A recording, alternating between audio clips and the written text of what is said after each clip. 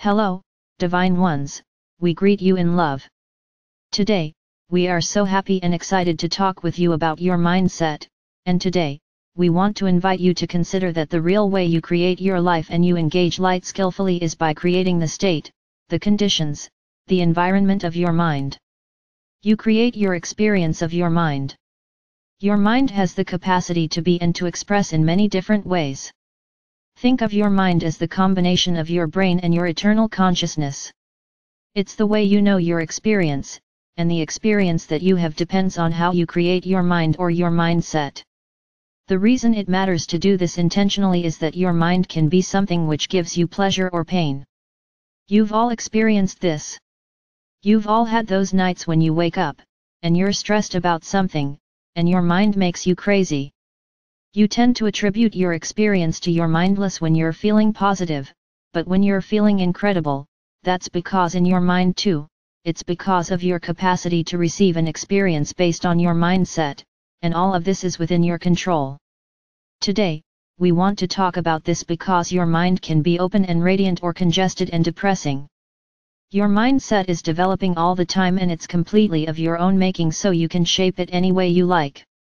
Creating a mind that is shiny and open and available to high frequencies and discovering what it's like to live with that is way to know who you really are. What if the way you think shaped your mind? What if what you paid attention to shaped your mind? What if what you invested your energy in becoming established in your mind? What if what you stopped paying attention to just fell out of your mind, was no longer active or present? Well, that is how it works. You create your mind, and your mind entirely shapes your experience. There's two aspects to your mind that we want to speak about. There's the autopilot part that happens without effort, and there's the conscious, intentional part, and we want to give you an example of how that might be beneficial for you and what you can do to shape both parts of your mind in ways that elevate your life. This morning Alia saw this ad on Facebook. It was for a retreat with the Buddhist teacher Pema Chodron, who she likes. So she watched the video, and the video for the retreat had Pema telling a very simple story. This is the story she told. She was talking about how your viewpoint can change, and we're going to build on this, so let us tell you this short story. You wake up, and you're in bed, and you're inside a house, and it's raining, and because you're inside the house, you hear the sound of the rain on the roof. It's a very beautiful sound, and you've just woken up, and you hear the rain, and it fills you with peace and joy.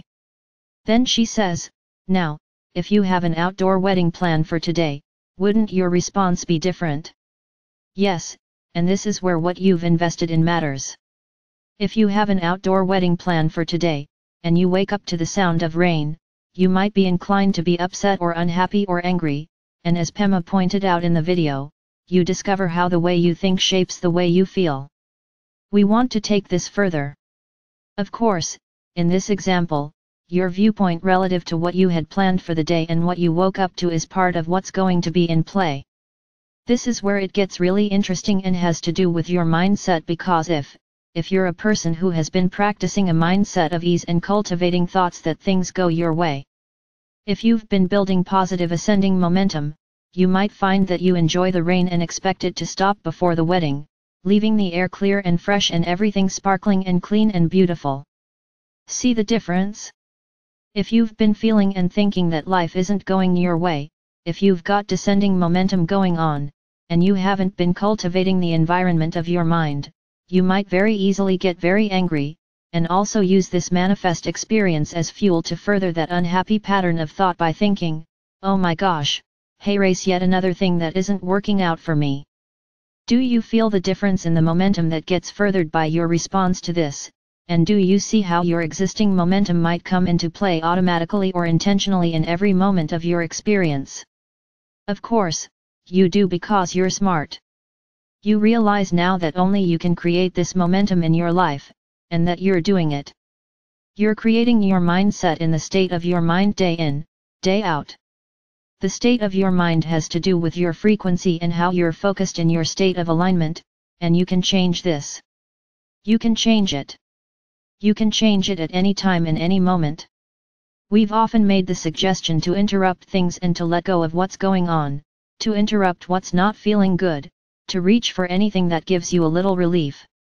We go further with this right now by saying any investment you make in a positive mindset benefits you. Any time in your day, you can tell yourself something nice, something positive, something cheerful, something uplifting, something unconditional, even.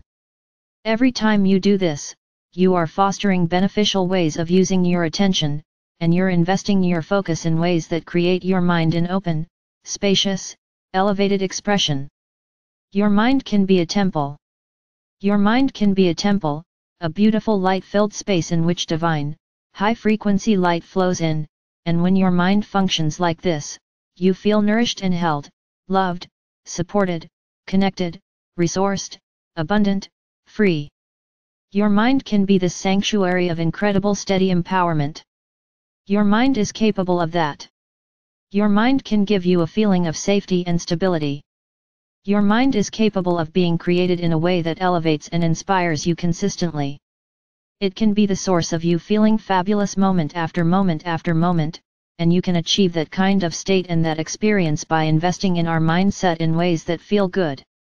Your mind can be your ally, but like all relationships, your mind thrives when it's treated with respect. When you respect and understand the power of your mind, you use it to create an environment that is receptive and in accord, in harmony, in resonance with elevated frequencies, and you do this by thinking elevated thoughts. You honor yourself and your mind by no longer giving into lower frequency patterns of thought. Even though they might come up and even though they might seem so easy and familiar, when they do come up, you refuse to invest further in them, and when you notice they come up, you pivot. You withdraw your attention from them. You turn, instead, towards something that serves you a little more, something that really honors and respects you, in your thinking. This is wisdom, dear friends, and this is loving yourself. This is honoring yourself and using what you've remembered and your know-how to be the best version of you here that you can be. This is taking excellent care of your mind because your mind creates your experience and the environment of your mind matters. You can shape it for yourself in a way that's extremely beneficial, and it's a tremendous gift to everyone else when you respect and honor yourself in this way. Of course, you're free to live in whatever way you choose, but we feel certain that given your tendency to co-create with us that you, too, are interested in being here as a conduit of clarity, as a beacon of light and joy, as a presence of fulfillment and love and coherence and clarity. We know that you want to have a wonderful life and that you aspire to even better experiences. Well, all of that can happen. It's all possible. It's not even hard. It's not even hard because no matter where you are and no matter how it's going, and no matter how it's been going, or no matter what has already happened, what's happening next is all about what's happening right now. What is happening right now in your mind, and how are you going to feed your mind today? How are you going to relate to your mind today thinking about and understanding what we're sharing here?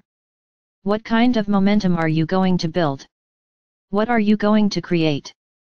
Every moment is a fresh start. Use it that way. Use it that way. Use your mind to encourage and support you with positive thought. Understand that you're free to choose whatever you want to think about and what you invest your energy in. When you say even the simplest elevating things to yourself such as, "Hey, we're doing really great. Let's keep going. Let's stay with it." That alone is so simple, and it makes your life better, and it fosters a more positive mindset. It's really so simple to live, enjoy, and create unconditionally. Light flows at your command, but you have to do it. You have to embrace your freedom of focus. Now, you've learned this, you felt it, and today, we invite you to realize your mind is of our own making, and when you not only invest in thinking positive thoughts in the present, but realize what you invest in creates patterns and habits that serves you, you make life so much easier because this is how things change and improve in big ways. Imagine how far you can go when the thoughts you think intentionally are positive and encouraging and hopeful and aligned with what you want. And the thoughts that happen on autopilot start to be the new ones you're establishing and also building through positive patterns of thought. That is liberation, and that is living skillfully and wisely and letting the way your beautiful mind works work for you, allowing yourself to create a mindset that stabilizes your life and serves your joy. If you've never considered this a priority before, we invite you today to do so. We are complete.